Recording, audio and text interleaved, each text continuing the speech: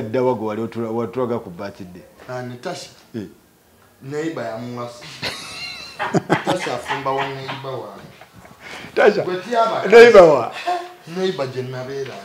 Uwa. Wali? Vao. Neighbor ya mwasa. Tasha neighbor ya mutwala. Kitegeeza neighbor ya linga. Era yajjanga nangamba neighbor nze nava ku mizigo. Museveni's daughter Dana applies to drop husband his name musoma. Eno Nairo Post. Kamuntu. Bagamba bata? Agambye ate wano. Annange. Chechi. Ya applying okukyusa erinnya lya Baka Kamuntu ali. Soko osomemu wano. Museveni's daughter Diana Kamuntu has formally applied to NIRA to drop the use of her husband's name Kamuntu. In a notice dated September 29, published in Uganda Gazette, Diana said from now she wants to be known as Diana Museveni Chamera. Never kuba mawulire stable mu New Vision. Baga kuba mu New Vision. Nti olina okuteekayo notice mawulire ky'okyusa. Oli wadde wa Faruku. Ebintu nga bidduka Sividi Junior. Kikyolaba kati. Kakati. Kati ogamba ebyamuza ne Kenzo. Kakati ye Lema. Obutajja wa Kenzo. Kubanga nebba ani Hamuza bambi gwe yafuna. You cannot keep on going back to the past.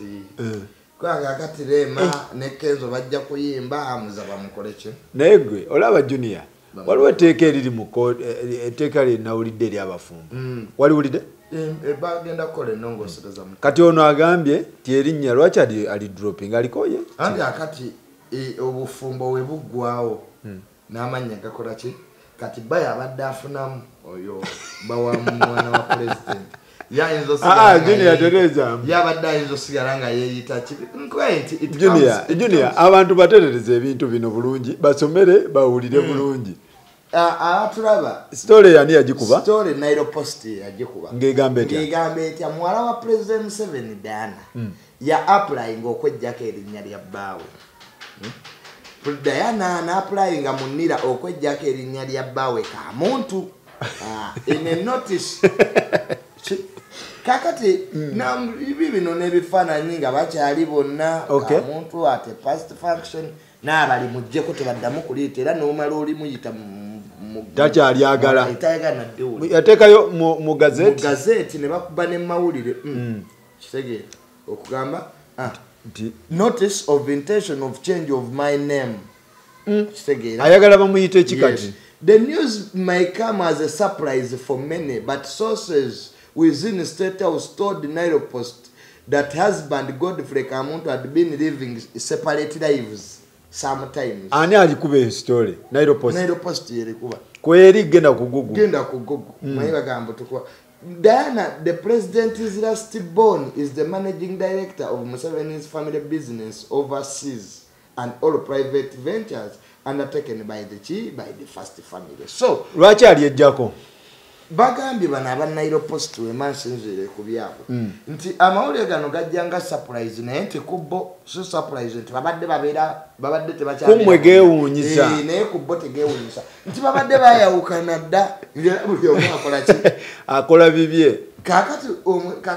Kakati ne Rwema ne Kenzo nabo batuka ekiseera kati ekiseera buli omu akole ki? Akole ebibye. Akole ebibye buli omu. Oli watajja ku festival yono. Watajja ku festival yono tewali kibi.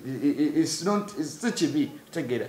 Kubanga kakati Rwema must now understand it's time now to move on. Everybody abere ne Hamuza. But when now you want Rwema to come back to Kenzo's life, Kenzo's concert, Kenzo's what, it hurts. Omukyala yenna bw'abeera ne ex.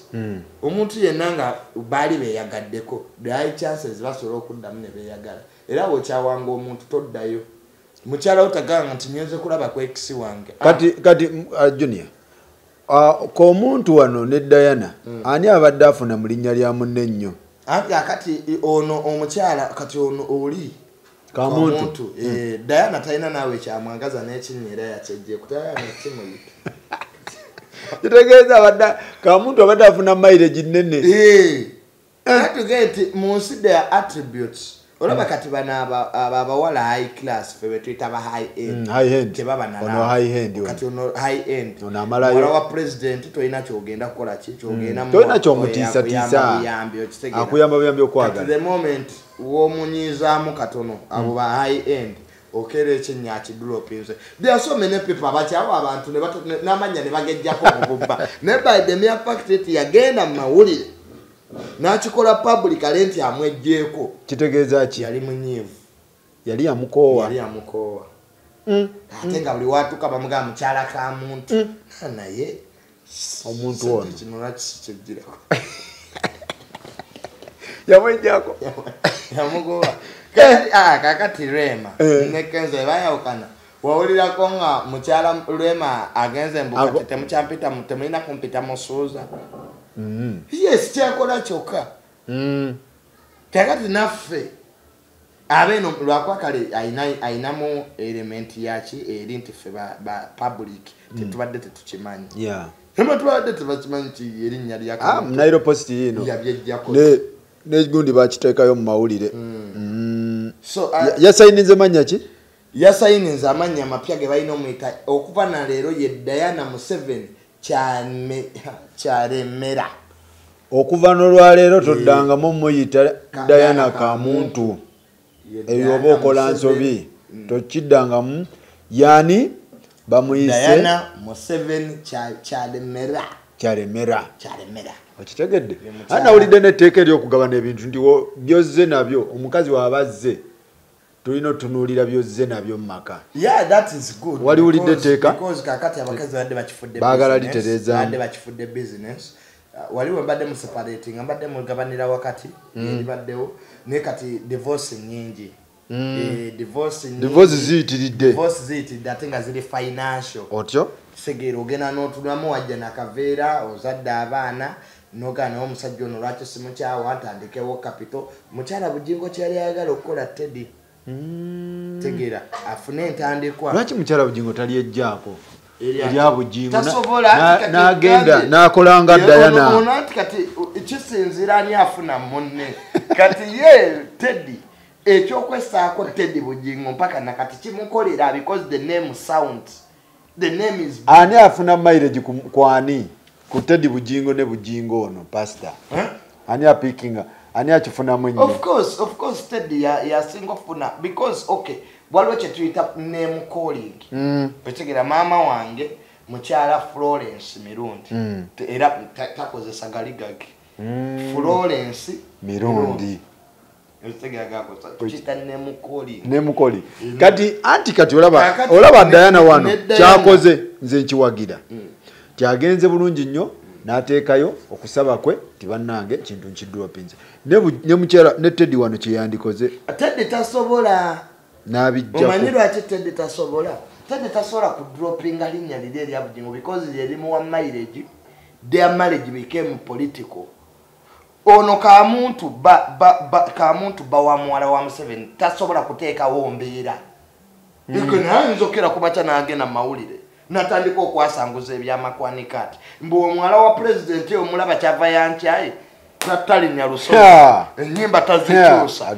Kakati in such marriages eziri sensitive bwezi tewabaawo byakulwanagana kakati eno ewalizani kati Bujingo mukyala Bujingo okusigala nga avuga okutuusa ensonga ze because for them bayawukana bubi. Kati alina kwesiba ku Bujingo. Era ye ono omukyala tayagala bya divorce. Teddy tayagala bya divorce. Ayagala omupiira gubeere mu ddulo nga Bujingo pastor naye nga alina bakyala babiri. Era ne wamugamba nti olwaleero Teddy oli mukyala wa Bujingo agamba ye. Otegera kikuba pastor Bujingo one you can't be a pastor ng'oyinaki oba toyina moral authority kwogera ku nsonga z'abafumbo because marriage is an institution and the Bible ekyogera bulungi constitution y'ensi ye Bible. Omwami n'omukyala ogwo omufe ba Christians lwakwa kituukamu omu nanze nandiyagadde wano kakati ono Bujingo Teddy tasobola kukola kyono mwala wa president kye yakoze mbwa dropping erinnya kati yewe lyani Teddy na Luswa teritunde eryo Teddy Naluswa yeyongereko neddala Teddy Naluswa Mirundi yakyayagala okutuusa interests ze obutali bumativu bwe naye ono ye kati kamuntu asobola okugaana n'agamba nze erinnya lyange toli dropping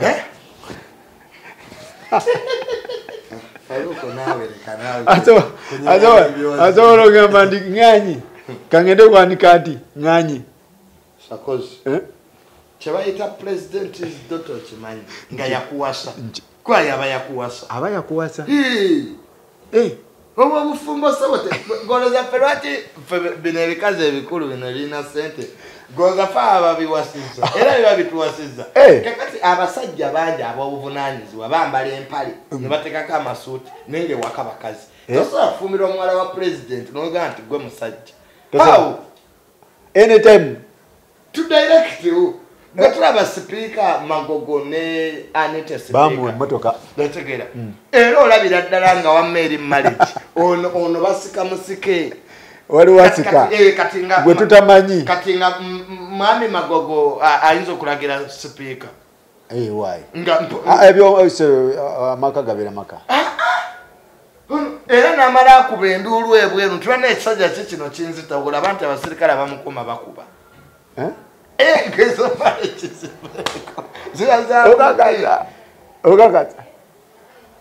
era ne bawulira amaloboozi nga bawulira nti eno mu kisenge waliwo ebigenda mu maaso naye nga mukulu talagidde wootegeera nga si byangu mwana so si byangu nnyo kati president is daughter ng'ogaanira erinnya taatayo waba yamugamba nti esajja ekyo tosobola linnya lye ate n'okuyingiza ku mutto ogwo ogwa first family sebo bano bali ku mitto ogwo omutto ogumanyi gomanyi byayinza okukoleraawo ng'oli ku mutto gwa Diana kati agugobyeko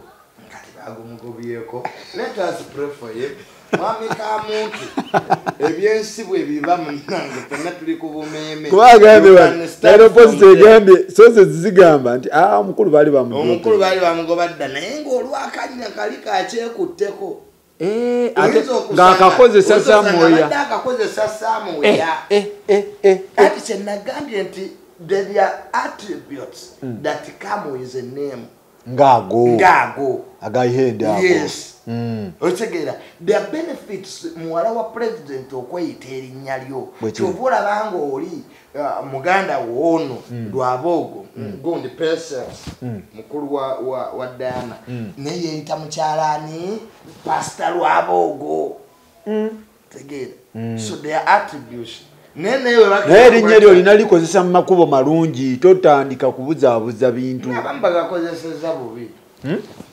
bagakozeseza bubi makubo mabi ng'okubba okwenyigira mu mivuyo egy'amataka so beera ku mutto gw'abantu naye nga olina kitegeeza olina kubeera muddu awulira olina n'empisa ezo marriage ezo anti bagamba abaganda nti ebyenkanankana tebikola ki tezaaka ezenkanankana tezikola ki tezaaka waliwo alina okukola ki okuba omugonvu naye kakati gwe president's daughter ng'agonde ogenda muwaaki is humanity this is psychology buli muntu yenna ng'alina kyakusinga toyinza mumakinga to kneel down kebube bufumbo because even marriage it's humanity bantu bwekito kyabuntu bwekiri olina omumanya wawo okola ki wojja kati goloza bano bawala ba president bano bokka be bakasooka okubeera nabo omanya abali ku waiting list nze tamalula banangira we bampita nnyenda nze tamalinze tubeera mu kwetega goloza lwaki abo bawala ba president bajja mu fashion ewa Ebrans abantu batuula mu maaso people pay heavy ayinza okugambirawo nti follow me abantu ne babeerayo eyo mitte egy'obusirise nga yeeteze waliwo ali official naye ng'emabegaliwo abakola kamuntu yakoze bubi okwo omutto guno tebaguta nawe mukyala kamuntu talina ki talina musajja abadde tereezaamu abadde mukyala kamuntu ebyaweddewo kuba ne bwe bakwata bukwasi ng'obyogera maama Diana takyayina Diana Museveni Kyalemera oli twagobye kamuntu yagobeddwa appointment contract Tachari. Public service quick tachari yakutekana mu public these are first daughters toleta ugundi first son first daughter goleta gundi goes right to the office of the first lady office now of the chief first lady yes son office neka muntu yakoze bubi yabadde alina okukwata ensonga bulungi okitege abantu abo bakwata bulungi abantu abo olina okubeera ng'oli hambo gwasitula ensawo kati kyobulanga bano ba village boys bano gulunedi ffe ne tubakwatako abo bashakibu abo abaana ne tubakwatako olimba junior olimba shakibu so complicity gulunedi sakibu n'abalala nange nawe netumala kati abo bayi endi abo n'amala abeerako naawe wiiki taddamu kuyita mulala biba byakuba kubadde oba oyisemu experience ensonga muzitegeera olina omuyita maama olina omuterayo otuzza otwokya bwe kiri you must be humble maama tugende tuwuge programu zonna olina okuba nazo kubanga PA you are not a husband you are public relations office naye kati nabo kayozesanga kamuntu naye abadde atula n'asalako otya tosalako oyinogenda buleeta amagira asinga omukulu atudde so ababonyebonye mu bulamu mu laavu be bantu abatakkiriza nti you have a role to play into this person's life. A person must rely on you. Buli omu ayagala gwalirayinga kanalirayingako otya nga amazzi ogatuma osiga nga nawe weefudde nyinemu mukoko yes so that's it era obufumbo bw'edikezo ne Rwema bo bwali tebuyinza kukolaki kati ani yandibadde submissive tewali Rwema bwadda ku stage nga bakuba enduulu banaye bwadda ku stage nga bakuba enduulu bonna bakozi baki base bonna balina abawagizi omuntu abeera n'alinnya baserebu tebeewasa ne biwangaala olina okubeera ki kyekiganye shiba yes kyekiganye shiba okukola ki kyekiganye shiba agenda n'atunula kati oyo shiba ayinza omusobola alina okuba nga ffe abali mu liigi ezo abayise mu experience nti kati shiba mutunulira mmanyi byayagala obimanyi shiba byayagala tasibirwaka olina omuleka ayagande kantayaye n'obuyimba abukuba tosobola kubeera na shiba mu nnyumba emu nemweyagala buli omu alina kubeera wuwe zeravu z'abazungu nga mubeera mu moment wakuyise lwojja siwakubeera naye 24/7 tayagala mulunda shiba wants independence ekyo kiri nnomo mu bawala bonna abeekoledde sente zaabwe and when they have struggled shiba karakita emufudde bweto she struggled on her own otyo n'abikola najja n'abikola byonna n'abirabako tebabimukoledde bukolezi azagatta dots from mobilizations n'abirabirako yali mobilizations nga is not the first person goyinza okulowoozaako bali banne baali bamusinga nga she's an underdog era yakyogera ne ku interview ye nti ze balina okunsasula tebansasula naye just okumpa platform eyo okubabeeramu nayiga ebintu bingi such a person onaza yeerandiza atalina mukono gwa muntu nti munnange bwe natuukawo nenfuna obukadde 3 okuva ewa president Museveni netandika business because bw'osoma akatabo ka mukulu wange yamwagama bwe yava ku university taata waffe yamuwa sente reasonable capital kati ye reasonable capital yeki okitegeeza okuba billion 5 so Junior abawala abeekoleddemu kasente n'akola amakage n'azimba bazibu ate ebisinza okujogesa abakyala nyumba motoka nabusente kati ate babulina kati ate bino ebijogesa abalala byekoledde mu maanyi ge kati goyinza okukubira shiba mu nyumba ye otya ayinza okwogera n'oyogera mu nnyumba ye. She's not that type. oba zali So kakati yes kakati bazali bo baagala nnyo abaana abato emyaka gyaffe the likes of Donzera. Why? Kati ze Donzera mumanyi.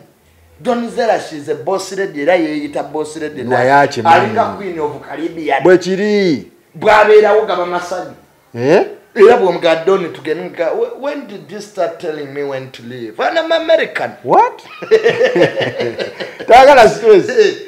What are so you going to do it again? What? I'm an American. I've come here to get fun, and you're telling me we should go going where? Tom Papia. Katigoba obanga personal assistant. Ogwa kubomati. Naye omukulu mwana ngeye tugende. Ate ogamba. Katoba Sakibu akoza bulungi. Erizali. Era zali tafunangako muntu nga Shakibu. Zali abeera mu bbaala wali nga Shakibu ali ku table ndali. Shakibu yakimanya. Ye kimanya isi. Talunda. Zana personal assistant of Zali. Mukozi. Tolunda mukamaawo. Yes, era amwe ekitiibwa. Naye oba bufumbo. Ate kati that is the reality of life. Mwabo. Mwayo high end marriages. Byenjogera sibi bana abatunzi ba Benansana mwabenansana simanya mukito simanya nasana ku mulinde mu bino bya high end love eberetya relationship ez'abantu abalina okushenga ng'omukazi yakolamu kati n'omuyingirira lema ayina byatasobola kugumira kubanga by the mere fact financial independence yesinga ofuga obwongo bw'omuntu baagala nnyo amazzi. Ero barabo olina okubeera mu swimming pool olina okwambala short tulantize kati byannemeramu Doniza yanyambazanga short akulabeko ng'oyimuse short kika kisizino tight buno obumpi bwagira bwakutunulako na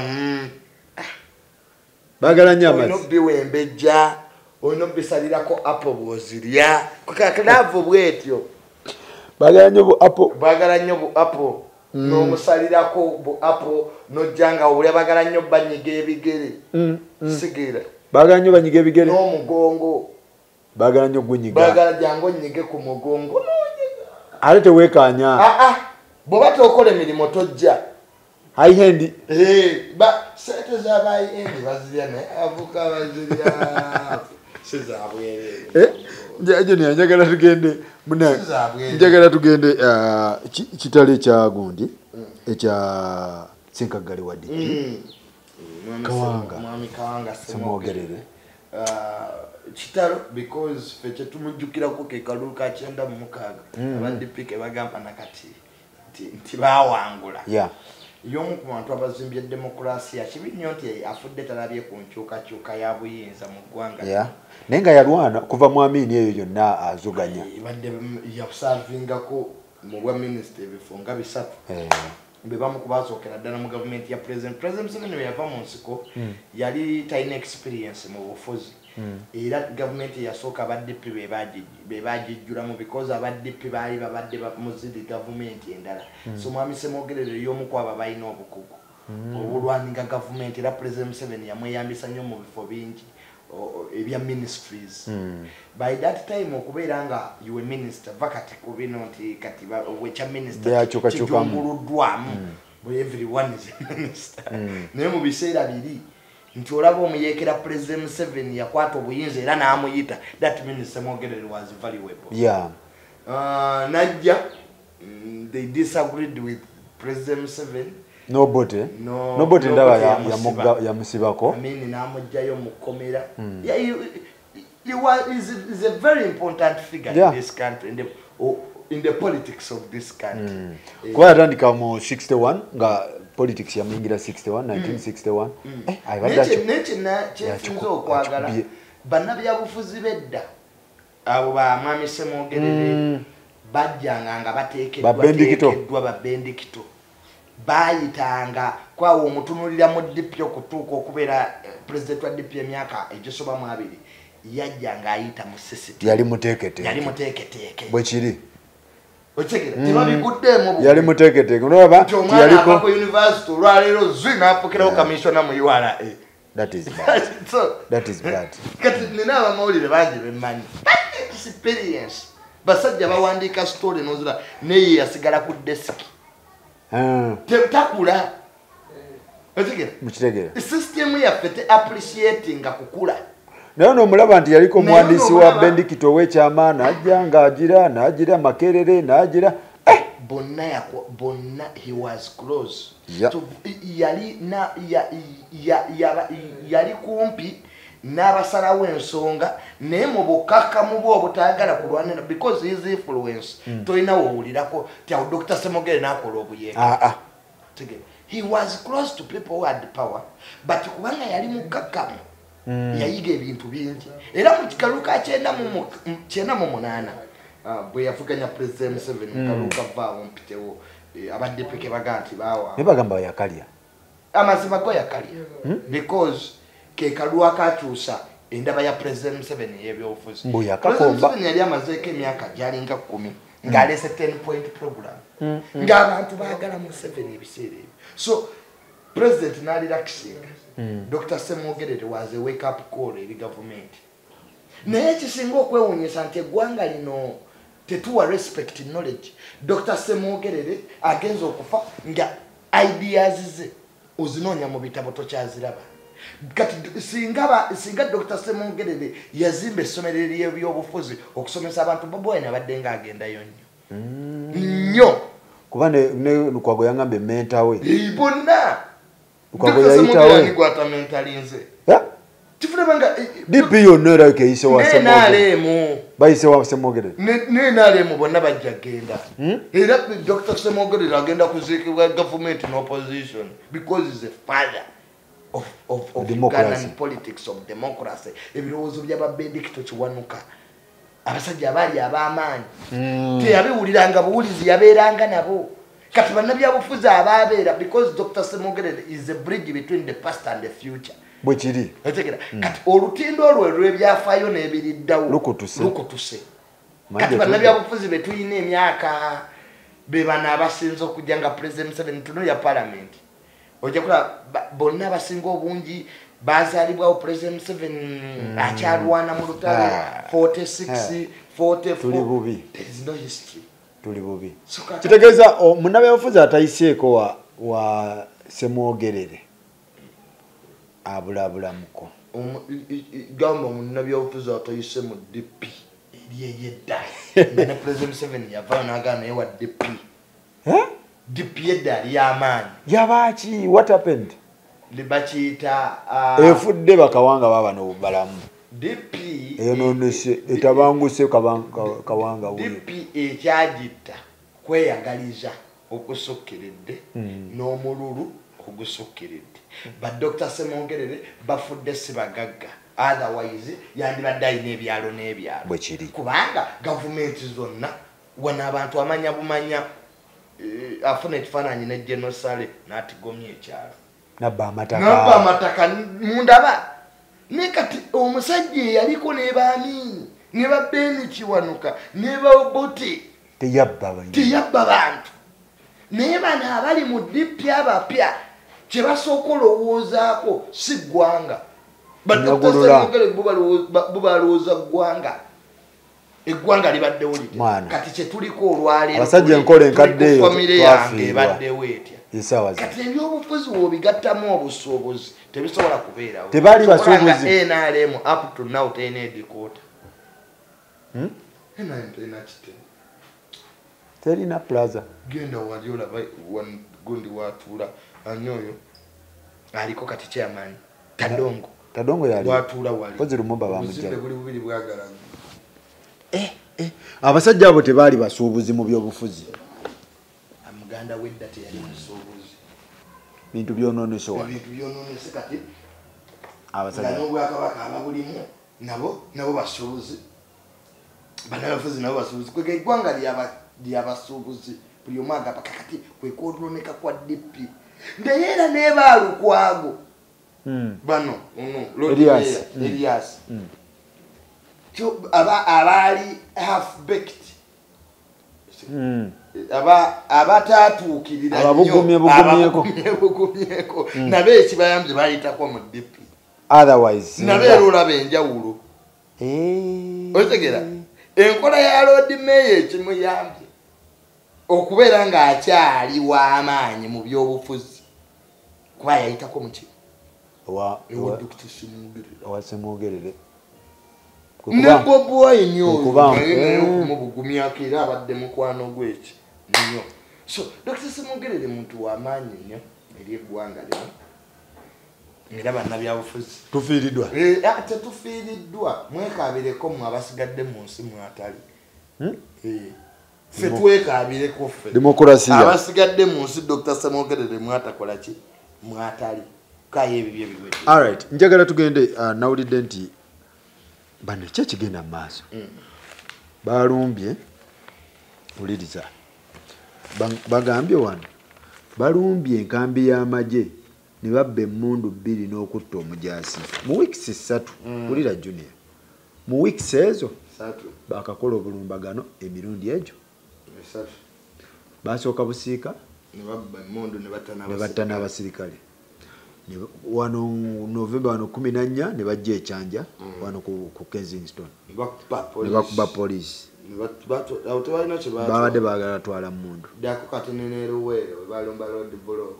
Red Block ne bagikola kati bali ku barracks twagenze ku barracks ya Gaddafi ejjinja ne bakuba ki ne bakuba omujaasi owa UPDF n'afiirawo ne bakuulita n'emmundu 2. Security ya Uganda yeewuunyise gye etambulira mu stage ate nebula omulundi gumu waliwo ebijambiye e Masaka abantu nga babasitulira ne babatema kyo kibula ne tujja tuba n'abakyala be battiranga enansana n'entebe ne babakasuka obo bajjukira ekyo nakyo ne kibula bomu ne zivuga nakyo ne kibula kati kyetuzeeko kulumba bitebe byakwerinda poliisi n'amagye abatujju n'ebyo byonna nga tebinnabaawo gavumenti ya Uganda yatugulisa cameras zitwateeka ku makubo bwe kiri gavumenti yemu netugamba tubeere ne national ID era ebyenkumu era emisango kati gigenda kendera kubanga bajja kwata ki fingerprints kyakubiri naye ekisinga okwewuunyisa mu ebyo byonna byenjogedde okwali n'okutta basheeka basiraamu okwalimu n'okufa kw'abapoliisi 2 Kirumira ne Kaweesi ebyo byonna nno bizze bikola ki bitambula era bikusigira ekifaananyi buti ebyokwerinda by'eggwanga lino ebifaanana omuntu azaagoberera ebyokwerinda bya Uganda n'okutuuka wano kati wetuli nti abatemu aba bwe tuyita abatemu balina capacity kati erumba military installations bye twogerako okulumba barracks eya Gaddafi ejjinja barracks n'okulumba police baba tebalumbye maduuka balimba kati bitongole byakwerinda who knows bwe banaava ku bitongole by'okwerinda tebadde ku baminisita who knows bwe banaava ku bitongole by'abaminisita okulumba baminisita tebalumbe maka g'aba MP so buli omu talise kiwa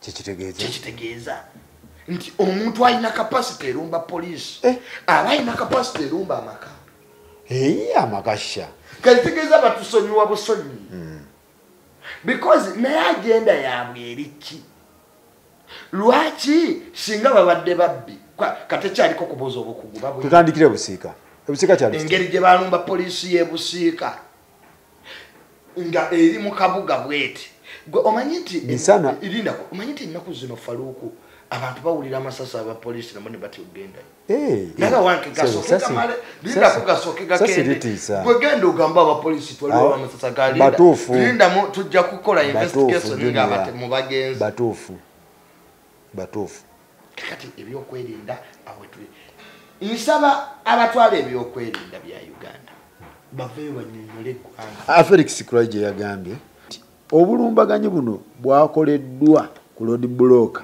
eyabadde eteekeddwa ku luguudo oluyingira enkambi wabula nga baabukoledde omujaasi omulala eyabadde aliko waalaze ng'emmundu ye agirekedde munne bwe basse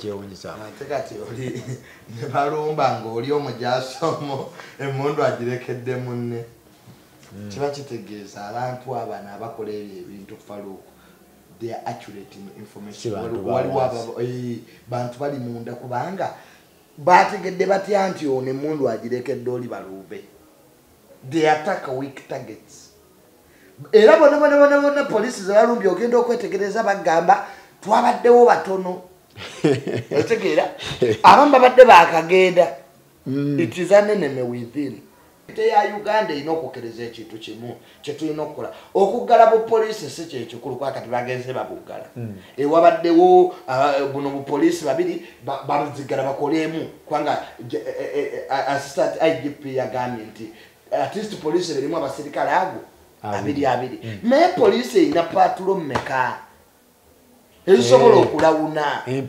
empya bakubizina enkadde wano baleeta patro ba minister bonna bazitwala buli minister ayina ate zirina okukuuma ebyala ate zibalina zezibagulira ekkubo kati wa poliisi akola ate wano ne bakuba n'owulira ati amasasi gavuga wali nti poliisi tebalina kabangale buli ze baleeta empya ze bagula abakulu bazitwala ne babawa bino ebikadde kati mwagala bakole bati Speaker yekaina 3 patro 3 eyo police namba aina abasirikale 10 eyo station ni namba would you want the speaker atoji what the speaker kanjogeleyo na balalanzo ga muwala mama nabanja tajja kunyigiro aina na patro oyo police namba ezandi wadde zikirire busiika obeka sanga kati in absence of patrols and you are closing the police stations ensobo jirekedde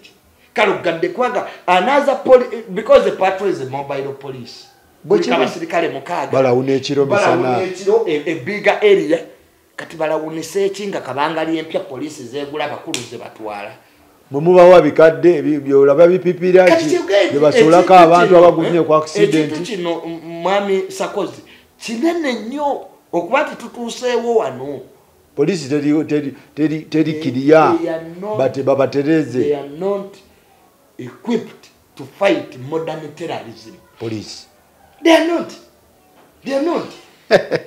that's ate goba manyi simanyi I don't know over it is intended osege chaka budget to Uganda police bajongere sente obukugu babuyina babongere equipment no umusirikale ekiro wa traffic ayino okuba wa mane torch ayino okubanga ayambadde goloza lwaki tubatomera atomulaba abena nebu bazita batazibamba reflector taina omulabira wala nga reflector yakola ki kweri akutte torch osegera ne kati agenda motoka agikuba bwati omukono olowooza ababinga wamutomedde eddali eryo ogenda okuba nentomedde wa police bwekiri kati bino batekayo ebiggwa obimanyi bino ne batewawula byababbi na byaki it is total nonsense segera I don't blame them yembera gye bakoleramu mubagulire zi reflector jackets abasirikale ba traffic ekiro abantu babalabe tweda zijja babongere ne kasete era zabatomera ekyokubiri emisaala babongere ku misaala mitono kale webijiba mitono sako zaabwe bwe banaabawo omusaala omungi bajja kwonooneka tubatere mu sako tukolenga wazalendo wekole y'amagye police teina wazalendo ate eina sako naye bakayana dante sente bazibba mu sako oba kati babitereza simanyi so bali bakayana ba police I'm telling you facts by police babawe ku kasi kwa tubeera nabo ne batugantu wana babongere kantu kwa yo wamagye asobola kugenda mu wazalendo ne yewola police bajongere kati ne police nayo bagikole ki nayo bagiwe ku sako nti omuntu owa police afiiriddwa omwana police inanteekateeka ki nti patro owa police omwana we waba tasobola kuddayo ku ssomero ayambiddwa atya n'omwana we akole ki naye asome naye ogenda okulaba ffe be bakuuma abaffe gye bali ku masomero abaabwe tebasoma kati wakwatako lwaki takufiirako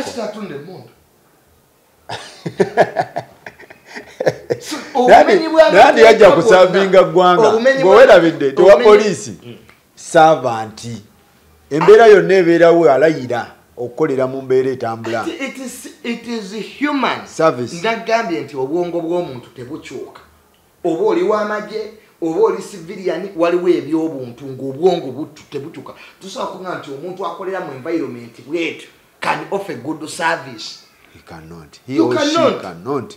To offer good service olina okubeera nga naawe kati sakozi gwe olina emmotoka okola ebintu byo bulungi nnyo you offer tebakubribing. Nobody brings humanities kati sakozi gyawukubire gundi. You can't because you are past that level. Otambudde amawanga okutula passport. Esegera olabye you have seen ensogirabye kati. Era just because it's police bawano mbalaba ebintu binnyo byosobola okutunyumiza ku byolabye ebiki. Omuntu analinnya ennyonyi n'agendako e Saudi Arabia ekyalo kyonna n'akivuma n'akiteeka wali nanze nabadde Dubai. Kakati nolwekyo owa poliisi atalinnyanga mu butuufu abapoliisi bawano baawukana ne benda by'e Bulaaya. Gwe tokiraba baawukana gwe tukyatu waliwo enjawulo baawukanira ddala nno ebya ddala big difference. Kati ekyo kyolabye mwaga amawanga g'abazungu golooza lwaki baawukana n'egali ojja kama nti Amerika erina ssente ojja kabasibanya naye waliwo n'amawanga ga Afirika agalina obukugu obwa saavisi bali ku level ndala sigera nga wano bye balimu birala nabeere bakola ki but they're doing a good job in that bad life byonna byetwogedde abapoliisi mbeebaza nti bagikoleramu eyo ki embeera neyina kukola ki kakati bino byonna byetunyumya poliisi bazirumba tuli ku kizimba tekinnayabika tujja kuva ku poliisi tudde ku birala usamini kati amaka ge bakola ki kwe balumbira poliisi kakati ebyo bino betugamba mutukomye mayumba 10 simanya intelligence bagiterese what is intelligence is still people era okolagana n'abantu kati robot zizijja okutereza intelligence so the problem is because me and you we should help our viewers to have a stable country kubanga bino byonna baani ababikola ffe tuli ba civilian tetubimanyi who is doing this that's the work of intelligence. Muntu wabujja tanza tegera mundu kye yakubye tanza jikubuli ne mundu zote ziri registered ebisaso kwa bya basasi bote biri registered manga malala ngabiri ne bamanya nti ne mundu yakubye first owner yegundi ekige ne yakati the emundu polisi bagitereze babongere kantu chovola bo polisi akwata n'atabuka gwe wa polisi akwata junior n'akutabukira n'omugamba musajja kiki ng'akufiirako embeera gyakoleramu mbi nnyo naye bagamba ate bwe banaabongera akasente simanyi bajja kwata basasula kudduka simanyi bagejja biki babakungu mu ggwanga lino bbaani abaddusi abakungu ne bali abaddusa bonga nabo bagejje lwaki toyagala balala bagejje abapoliisi bagejjeko nabo bagejjeko kale leka bagejjeko tulabe tubalekemu bagejje alright njagala tumalirize mugano wange by the way mbadde neerabidde oli mu ministry ya lands wagana okumpa mayanja kesi ya Buganda gundi eno ne hamu nadde njagala noonya mayanja ebintu bya Buganda ne hamu mwabali mu bintu by'amataka kituufu kyeki Commissioner mpozi yani? Commissioner Baker, Mr. Baker akirizibwa okusazaamu ekyapa. Amateeka ga Uganda gamuwa olukusa. Era kiri mu mateeka. Abantu soko wasomere article gye wasomye ewa Commissioner obuyinza. Kanda beti n'ekipapula kyawe. Okusazaamu. Commissioner akirizibwa. Speech by Honorable Dr. Sam Mayanja, Minister of State for Lands at cancellation of title illegally allocated by District Land Board. Ulira, Section 91, subsection 1 and 2 allows the Commissioner land registration to cancel land titles issued in contravention of Section 50. Subject to the Registration of Titles Act, the Commissioner shall, without referring a matter to a court or a district land tribunal, have power to take such steps are necessary to give effect to this act, whether by endorsement or alteration or cancellation of certificate of title. Commissioner inamani. Section 91. Section 91. Commissioner yani? Ya atwaleta ya Commissioner Waland. Waland. Mu describe abera ati. Land registration. Commissioner waffe mwami Beka kati yatula ba register bonna atwala taka lyawa ba register bonna ye commissioner mu Uganda yonna taka lyonna naye ba register bana abali ku offices zaffe ez'ebyettaka bali wansi we segera so matters bayinza okumuwandiikira osinga abawo okwemulugunya endolito ku ttaka segera commissioner n'agenda n'abitunulamu n'alabanga oluusi waliwo ebyapa bye bafulumya mu bukyamu ba register wansi ku ground ne bijja ne bimutuukako kati ye n'akozesa obuyinza bw'obumuweebwa section eno oga kino kiyimiriza akirizibwa ag'amaanyi agayina owokubiri asobola okulagira cancellation of abalamuzi nabo basobola kooti esobola okulagira ekyapa kisazibwemu nga bino gye balimu kakati ku nsonga ya hamu kati ekyapa kino bakisazaamu ebyamu Beka yakisaza yalagira ebyamu bisazibwemu Beka ngambe yakulira ettaka lya Uganda commissioner wa commissioner land w'ebyapa otyo yes anti Uganda nange eronsombo wa titles zamesagala zikola kizimanyi mu Luzulu so muteeka akirizibwa okusazaamu ekyapa era bikola mu lujjudde abisazaamu bw'akisazaamu kye kiba kiddako ye omulimu gwe kati wabisazaamu ng'amaze kibeera public asobola okikola public okitegeera buli omu n'asoma awe ensonga lwaki akoze eki akisazizaamu gives reasons era n'abiteeka public kati gwe owulira nti tomatidde ng'odda mu kooti ng'ekola ki ng'ewulira kati judgment ya kooti yetuwaki ekikola kati amwe basazaamu ebyapa bye mutegera yajulira apiiro yasayo kwemulugunya kwe kooti kwaba kuwa ennaku 6 oba ziri 6 ze bakuwa nga basazaamu ebyapa by'okuwapiringa mu kooti kitegera olaga obutali mu mateeka so that's what I'm did so okupetitioningira kooti ebayambe etapute one ani mutuufu ani mukyamu kwa kooti bebamanyi kooti eramula batumanyi nnyo ojja kusanga nga bakamisiona abamu they are not lawyers ojja kusanga abamu beekubira kale tugeze beekubidde ki sayi kitegeera kati kooti ate yo teyeekubira yesalawo niga nti decision eno yakolebwa mu bukyamu byapa by'omusajja bikole ki babimuddize oba babisazeemu oba kooti gigati kituufu kati kesi ya hamu eno eryeta ettaka lino ekituufu kyo kyaki mwabali mu bintu bino ebyettaka ekisooka simanya ani mutuufu ani mukyamu lwaki simanya ani mutuufu ani mukyamu one omusango guli mu kooti ebyo mbirekera ki kooti nze kooti wenaakola rulingi yaayo gwenja okujja nange naye kooti bwesigala kweri decision ya commissioner gye yakola era tujja kukomawo tulaba ani ki mutuufu ani mutuufu because kati illegal process has taken ki koto but kye nalabyemu alina okwemulugunya kuki ku district staff ye amutawakanya nsala ya commissioner ey'okusazaamu tawakanya Beka kakimanyi Beka n'obuyinza obumukkiriza era ye teyakoze genda mu kooti otegera batapute otegera kwanga that's you're right agina nange ne wenandibadde nsi tegera kooti erabe Kireimus kwa hamu naye agamba ki lirye nebana babuganda na report nabo bagamba ki but ono district staff surveyor wewakiso Bashiru Kizito Juma hamu agamba ayina ebifo bisatu muki akola mu Buganda Land Board ye district staff surveyor ki DSS wewakiso ne Nakaseke DSS we Nakaseke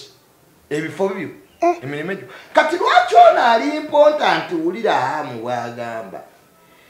To our great shock and belief, we discovered that Bashir also authored a survey report which the Kabaka of Uganda is lying and complaining which ono omusajja yakola report bali kwe bali lying because he had surveyor the district staff surveyor wakiso kati Bashir ye yaweereza Beka ne Buganda Land Board ani yaguza hamu ebyo byokugula nani yaguza sibimanyi tegera sagala bigendamu nze ani yasayininga nga baguza hamu nze ndiko process eno ono district surveyor y'omu ku bakungu b'ebyettaka abali mu conflict eno lwaki nti bw'aba surveyor ng'ate atuula ewakiso ate nga ne ku Buganda Land Board akolayo ate nga ne Nakaseke gyali already alina conflict of interest. Beka ye ekyo akyogerako ki ati ye mwami Beka nga commissioner bakimanyiko bwekiba because yawandika ebbaluwa eyemulugunya ku surveyor ebbaluwa tegenda wa Beka eyo si jurisdiction ya commission egenda mu Institute of Surveyors of Uganda. Abo balina owandikira bwaba yemulugunya kusabawandikira ne bamuddamu batenaga this case has been considered by the Institute of Surveyors Disciplinary Committee and it decided that it is forwarded to the Surveyors Registration Board for action. Bagireceive ne bamugamba batya banga ati ebbaluwa yo mwami yamu tugifune yemulugunya ku surveyor because naye district registration board egenda kutuula taking action ku surveyor no bwe kibanga kituufu ng'ate mu Buganda Land Board akolayo ewakiso ku land office gyali ate nga kikikirizwa mu public service Buganda Land Board ng'ogyeko ekyo kyokka ekyahamu tuyina complaints nyingi ku Buganda Land Board eyo. It's not about Hamu na Buganda Land Board. Era Hamu yetalwanisa kabaka. Hamu ayagala nnyo Obwakabaka. Sigira. Naye ekizibu kati kye tuyina ennaku zino. Buli wovaayo ko nga bakubba. Kubanga era ojja kugenda bitunula there is a possibility nga Buganda Land Board yebbaamu. Ekyo kisobokera ddala kwasi gwe basoose. Abantu bangi tulina complaints nyingi ku bantu abo Buganda Land Board nsigira enkwata yabwe ey'emirimu si nnungi ko gemazi ebyaddala si nnungi era nga abantu bangi bazze bagicomplainingako yes abamu ne bagamba byabufuzi abamu ne bagamba mbu abo tebaagala Buganda naye kakati Abaganda bennyini bwe muba nabo mubabba Abaganda bennyini nga Baganda ate be babba Baganda bannaabwe ekyo kibi nnyo eri Obwakabaka kibi nno ddala kubanga bantu bangi nnyo Buganda Land Board bebbye oba beeyisa obubi ku ttaka nga tebasobola kuvaayo nga Hamu kugamba nti bannange kino kibi kubanga twakwata ekintu kimu propaganda bali abasajja b'emmengo bagezi kasita bakubba bakulembeza kabaka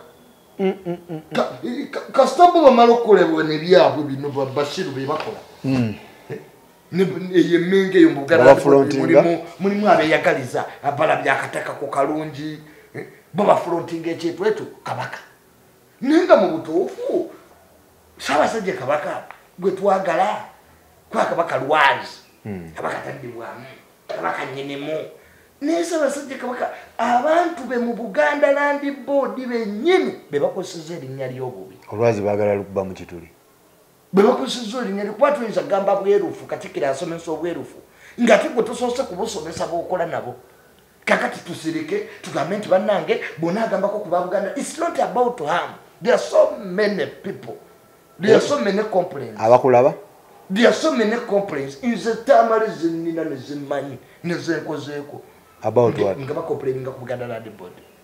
Era kitu kyanyizaako president olunaku lunaga ne Buganda Land Board teriyo yekyogerako naga tebaliwo mu mateeka kitu yetubakooye so Katikiro yandituuzizza Amisi amumanyi owekitiibwa because Amisi naita Kizitono natana Amisi ne batuula somewhere owekitiibwa ne basortinga akantu ako tetuyinza kuzimba Buganda gye mutugamba nti tuzimba Obwakabaka tuzimba Buganda empya siba tuzimba Buganda ey'amaanyi ng'ate Baganda bannaffe ffe abakola ki ffe abebba ng'ate Baganda bannaffe bwe bavaayo okwemulugunya temubayita bo bakozesa kati Hamu Katonda yamuyamye nti erinnya lye ly'amaanyi ne bw'otunuulira CBS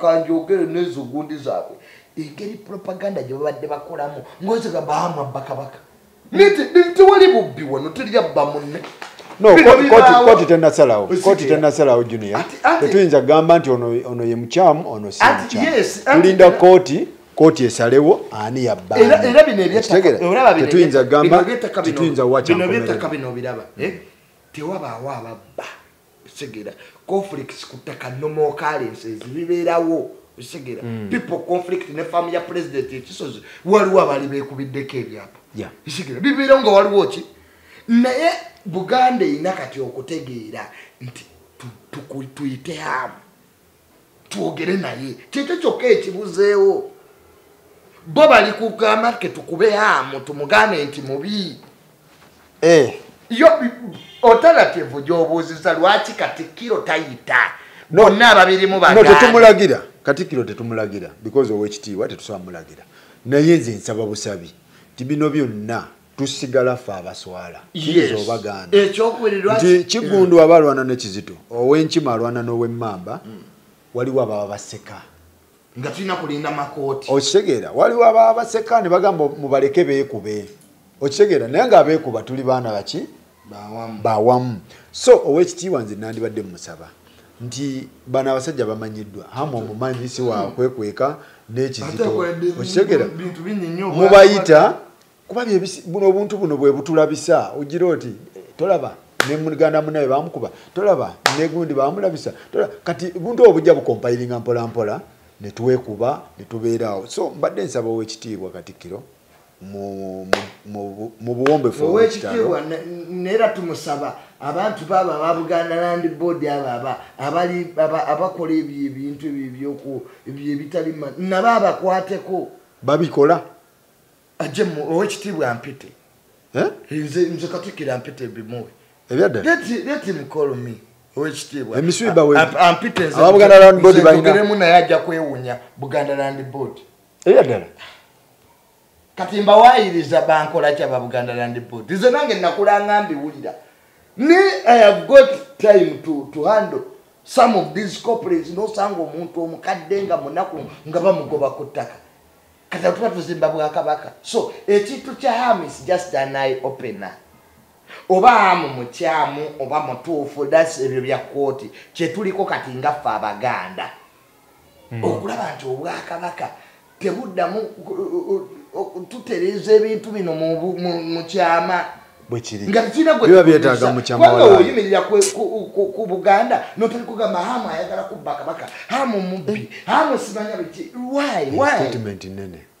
hamu alina business ze hamu naye muntu alina rights ze no hamu tesagala junior tubeera tumwoleza bwoleti amidda gamers bakwasi hamu yekka katubani bali nnyo abali bemanyi abatasobola kwogera ninga munne babayisiza bubi ku ttaka ba Buganda Land Board nga tebasobola kweyogerako so ze sikulembeza hamu eno kesi ya hamu ne bwetandibadde nga kwa Buganda Land Board yo tubadde tujyogerako nga n'ebino tebinnakola ki it means there is a problem that the Katikkiro has to address esege obwerufu bwasomesa naye butandikire Mmengo tebubeera bwabalondemu nti kakati hamu yewe banamba ebyo bibye ye tebigasa kakati fe obwerufu bwaffe bwegasa tuyinza zimba nsi bwetuti kubanga ettaka kyemu omuntu bwagoba mu ttaka ettaka si kisenge nti bagobye mu ddiiro dde muki omuntu bwagoba ku ttaka ettaka kyekyobugagga omuntu kyalina kyosobola okukola ki so kyekirina okukolebwa